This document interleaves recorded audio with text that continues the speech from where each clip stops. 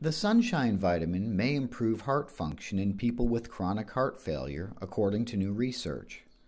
For the double-blind study, which was published in the Journal of American College of Cardiology, researchers recruited 229 patients who had chronic heart failure due to left ventricular systolic dysfunction, a failure of the heart to pump blood to the body, and a vitamin D deficiency.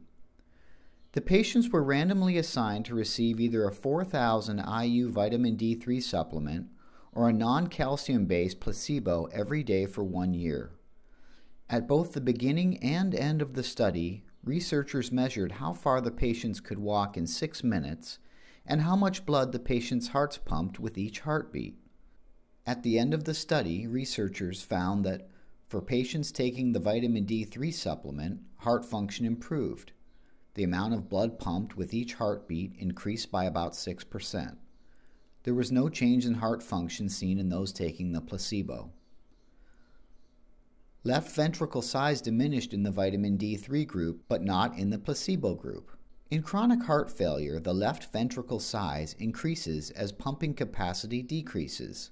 So a decrease in ventricle size indicates long-term improvement in heart function.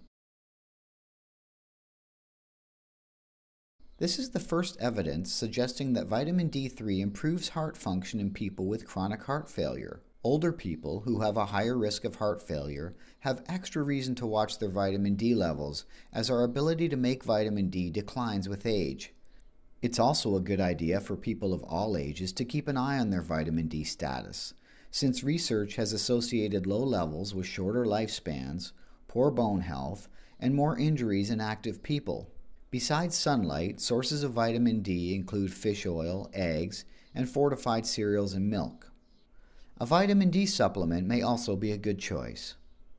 If you have any questions whatsoever about your health, or if you'd like to schedule a free consultation, simply give us a call, and we'll take good care of you.